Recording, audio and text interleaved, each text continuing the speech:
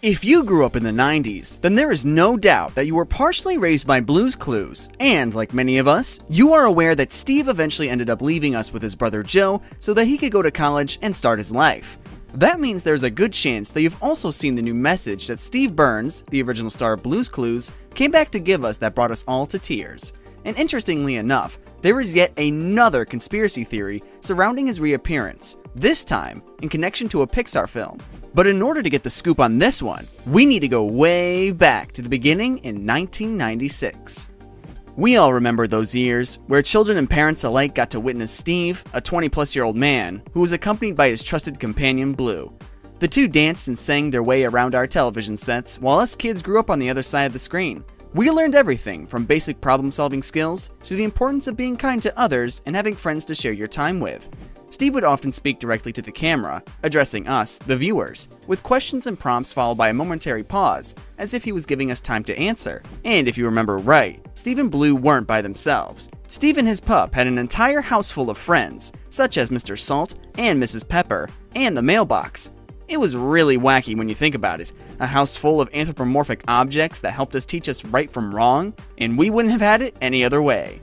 Though a lot of us haven't met him in person, in a lot of ways, Steve and his companions were just that, our first friends as kids. So when Steve came back with that surprise message for us, just in time for the Blue's Clues 25th anniversary, it had us weeping. Though he had clearly gotten older, it was almost as if he was exactly the same as the last time we saw him, aside from his hat and glasses, of course. But to have our old friend in our living room once again, speaking to us just like he did when we were younger, was wonderful. It brought us all back to a place where things seemed a bit simpler, and to have him tell us that he too had struggles in life, including those adult problems we now face no longer as kids, that bond seemed to immediately reform. Steve seemed to get our struggles as kids, as we worked tirelessly on the other side of the screen to find those famous clues, as well as in adulthood, where we struggled with bigger problems, like existential crises and mounting uncertainties. And of course, it was great to see Steve looking happy and healthy, especially after all the rumors began circulating about him when we were younger, which many of you have probably heard. Rumors like Steve getting addicted to drugs or passing away after he left Blue's Clues, which thankfully proved to be false now. Despite this, for some reason, his memorable acts always seemed to spur the craziest conspiracy theories. Even coming back to talk to us as adults had the internet predicting that he was somehow connected to the war on Afghanistan. The conspiracies don't stop there either, but as mentioned, there is actually a fun one out there that we are going to explore today. Now, I know Blue's Clues doesn't fall under Disney's massive array of franchises, however, what a lot of people didn't realize is that a lot of us have actually seen Steve between him leaving Blue's Clues and his most recent message. In fact, fans are theorizing that Steve and all of our other friends from the show were recreated for us in secret by Pixar. If you take a look at Pixar's Up, you will not only find striking similarities to Blue's Clues in the characters and the plotline, but you'll even see what many people believe to be a cameo of Steve in the film, as Carl and his house fly across the city. You can see a man who's dressed just like Steve was, and even looks like he has the same haircut. How crazy is that? And hold on, because that's just the clue, no pun intended, that led fans to this theory. There are 3 more clues out there that actually seem to prove this conspiracy true. The first clue we have is actually regarding the physical similarities between the TV show and the film. I'm not sure if you've realized this, but did you know that Pixar's Up had the same character setup as Blue's Clues? It's true, they even had the same physical layout too. The only difference between the two comes to us in the form of the objects being alive or not. Let me explain a bit. So, in Blue's Clues, almost everything in and around Steve and Blue's home was portrayed as a living being. For example, we had Shovel and Pail, 2 very alike and quirky characters in Blue's Clues who happen to be an object rather than an animal or a human, but still alive nonetheless. And that's not including half the Blue's Clues characters either. Half of Steve's house was alive in some shape or form, despite being an inanimate object. Now in this theory's connection, it turns out that every single one of these characters can be found in Pixar's Up, the only difference being that some of them are just the object rather than being a living thing. Although there are a few characters that actually ended up being portrayed as an entirely different species. Despite this, the resemblance is still clearly there through their mannerisms and character creation. For instance, take a look at the 2 we were just talking about, Shovel and Pail. Though we may not know them as Shovel and Pail in the movie, we definitely see them in Up, and they actually play major roles. Looking at Pail first, many mistook her to be a male on the show, when in reality, she was actually a female. Does that sound familiar at all? Maybe a particular bird named Kevin, who ended up being a ladybird? And who was Kevin's closest friend in the movie? None other than Russell, the Wilderness Explorer Guide. Do you know what comes in handy for wilderness explorers and happens to be Pale's best friend? Bingo! That would be Shovel for sure. That's not everyone either. The most obvious and very helpful character that we see in both Blue's Clues and Up is Blue the dog, who is represented by Doug in the Pixar film. And then we have Blue's owner and Doug's new owner, the main characters of the respective show and movie, Steve and Carl Fredricksen. I mean, that makes a lot of sense. They both play the main role and are always on the lookout for the next adventure or clue. Now, I know it may seem like they missed putting in quite a few characters, like Slippery Soap or Side Table Drawer, but many people believe it's safe to assume that they were there the whole time, just as their inanimate forms scattered throughout Carl's home, which, by the way, is colorful like Steve and Blue's house too. In fact, Mailbox makes an appearance in Up by playing a major role in Ellie and Carl's relationship growth, where Carl accidentally leaves his painted handprint on the side of it, and Ellie adds hers for fun and support. Plus, we also see Steve's thinking chair in the film as well. It's the exact combination of Ellie and Carl's chairs that they always sat together in, but obviously split up into two for the two people who lived there, before Ellie sadly passed away, that is. But why would some of the characters come back as living things in Up, and not all of them?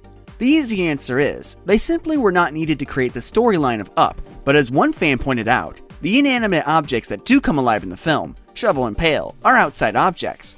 The theory is that Carl was going to need help from outside characters if he was actually going to complete his journey to Paradise Falls.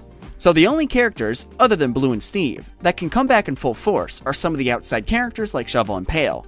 Had the movie taken place more inside rather than outside, things might have been totally different.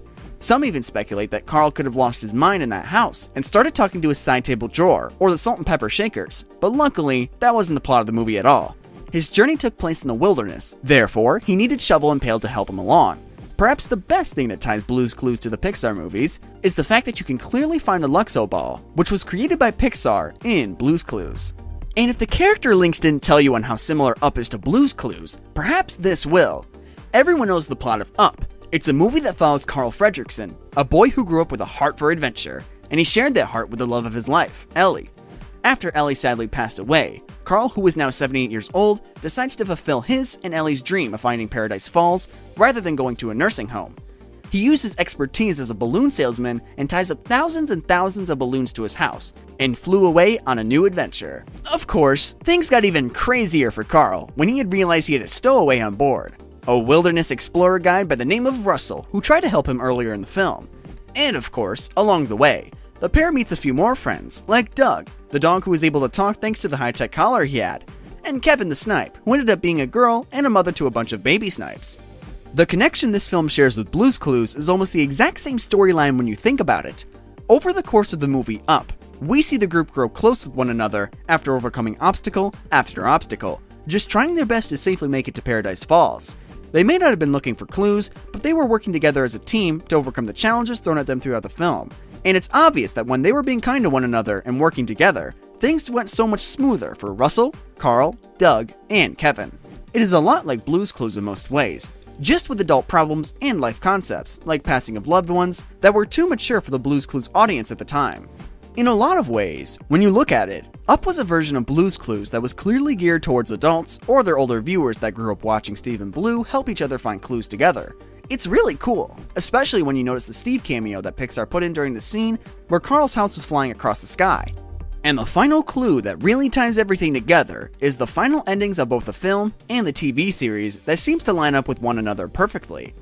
When it comes to the ending of Blue's Clues, Steve announces that he's leaving the show to go off to college. In doing so, he leaves everything and everyone in the house behind, and he gets into a bus and drives off. And that's the exact decision that Carl has to face at the end of his film. He has to let go of his home and all the memories inside of it, including the picture of his beloved Ellie. And hold on, what else happened at the end of the movie? Carl ended up coming back to Russell and pretty much becoming the father figure that was missing in his life. And what did Steve just recently do for all of us? He came back! Many think that Carl and Steve both share the same fatherly quality, especially after Steve told us how much we meant to him. Having someone who many of us looked up to as children now come back to speak to us as adults, telling us that he relates to our struggles and that he is proud of every one of us for doing our best, was exactly how Russell must have felt when Carl showed up to receive his badge. Heck, maybe Steve will even take us out for ice cream later. One can hope. It's clear that the Pixar team that created Up took a lot of inspiration from Blue's Clues, so much so that they even included a cameo of Steve in one scene. making it hands down one of the most interesting Easter eggs that Pixar has given us. That's all, Disney fans. Let us know what you thought of the video in the comments, and like and subscribe for more magically packed videos.